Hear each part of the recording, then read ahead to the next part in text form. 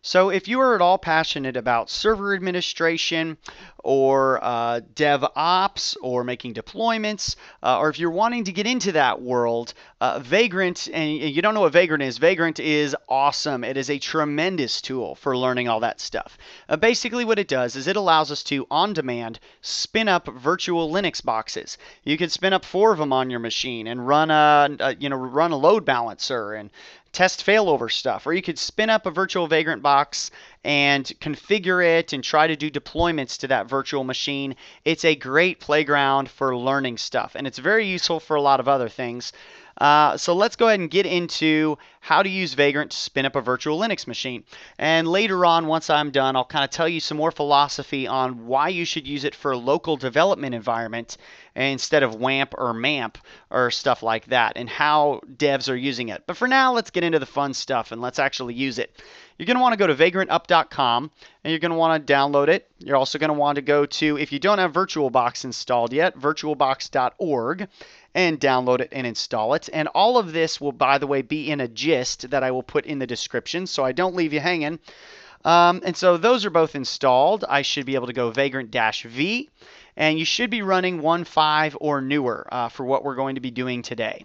So then all you have to do is go to vagrantcloud.com, and we are going to pick some boxes that we want to install on our system. So go to vagrantcloud.com and go to Popular. And the most popular ones are the Precise 32 Ubuntu box and the Precise 64. 64 is more powerful, but it's going to consume more RAM on your computer.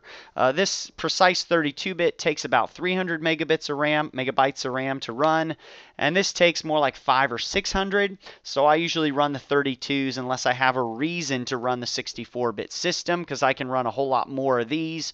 Especially if you only have like 4 gigabytes of RAM or so, you're going to want to run a 32-bit. So what you're going to do is Vagrant box add, and then that. And that will download that box image. It won't install anything on your system yet. It's just going to put that box on your machine. So we can now spin up. You notice I've downloaded it before. It'll take you a few minutes to download it if you have not. But now I can spin up as many Precise 32 boxes as I want, as long as my computer can handle it. So now you're just going to go to, install as many boxes as you want. And now you go to the folder that you want to be running to actually create your VirtualBox in. And you're going to go Vagrant init. And once again, that, let me see if I can do, no, I can't tab and have it autocorrect. HashiCorp Precise 32. There we go. So I'm going to now init that. And now I can go Vagrant up. And so now I'm going to spin up my Precise 32 box. It's going to import the image. It's going to start booting up my Linux box, and it's also going to add a Vagrant user and create SSH privileges for that user so I don't need a password. There we go. Now I'm running a Linux box on my machine. So I can now go Vagrant SSH, and it's going to SSH in as my Vagrant user. So there we go. I'm now on the Precise 32 box. As far as my computer's concerned, this is a server out on the internet, and I am SSHing into it. So I can go sudo apt get install git. I'm going to start installing GitHub on my new machine.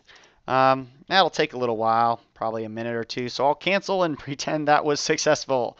So there we go. I'm going to exit out now, and let's go ahead and make this even more realistic. Let's give it an IP address and a domain name so we can actually run it as a web server and as a fake domain name, so we don't even need to purchase hosting.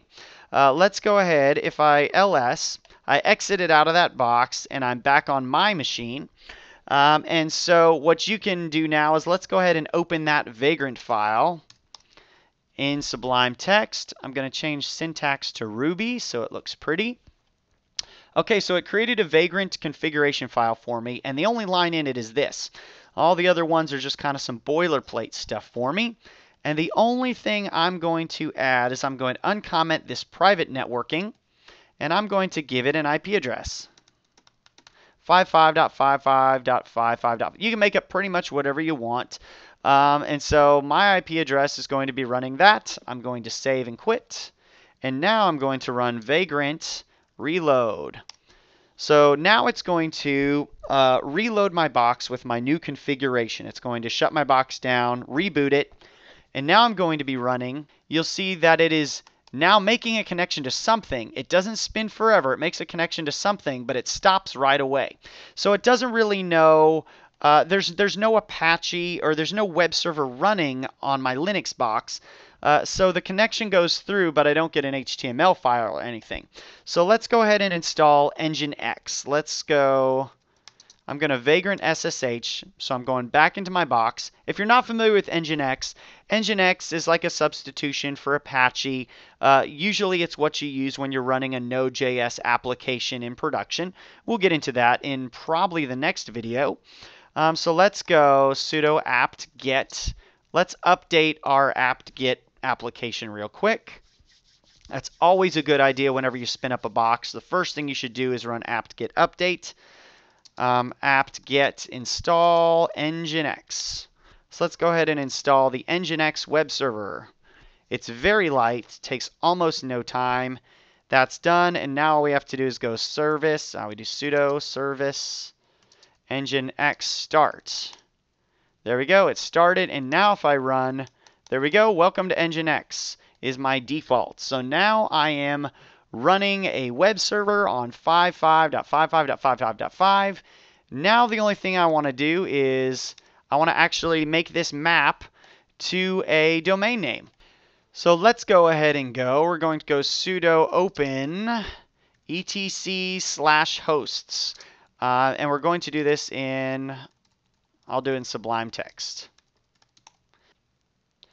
So here we are. If you've never messed with a hosts file before, it's very basic. There's basically just two rules. Don't change anything that's in here already.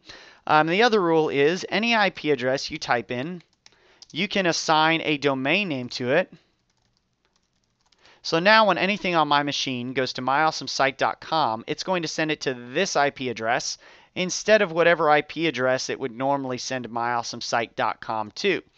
I'm going to save it. It may ask for your password. So now I should be able to go to myawesomesite.com, and there you go. It's going to my new server. Welcome to nginx. So what we've just done is we have spun up a Linux server.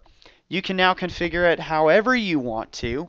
And you can then make sure that myawesomesite.com goes to your server instead of whatever IP address you normally go to. And so what lots of times people will do is they'll actually do this, is they'll go dev.myawesomesite.com, ask for my password, and so then you'll go to dev.myawesomesite.com for your local machine, and then you'll go to myawesomesite.com for your production machine.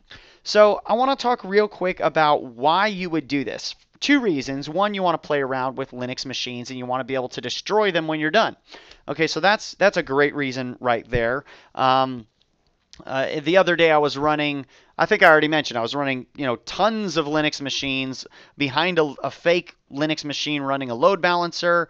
I was able to see what happens when memory started getting low on this machine and all these other things. You can totally run tests. You can set up a fake server and practice making command line deployments to that server without blowing up your production server. So there's that. There's just practice. And then the other big way that people are using Vagrant is they are running a Vagrant file in the repository for their project.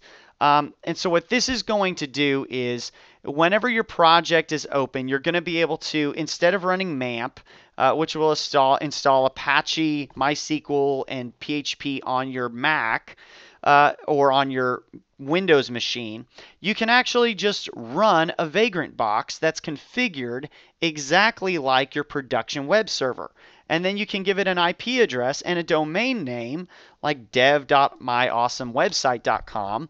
And so now you don't have to, your machine is not tied to one project.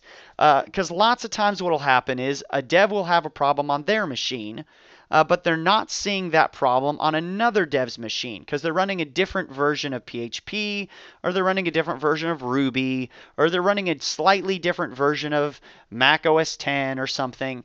And this way, the code you're writing is running on the exact same VirtualBox that all the other devs on your team are running their code on. Another nice thing is that whenever Vagrant makes that SSH connection, you can actually access all the code from your repo right here from within the virtual machine. So the virtual machine is running, and it's running the code from your GitHub repository that you're editing on the machine you're on now, if that makes any sense. It basically solves the problem of, well, that doesn't happen on my machine. Why is it happening on your machine?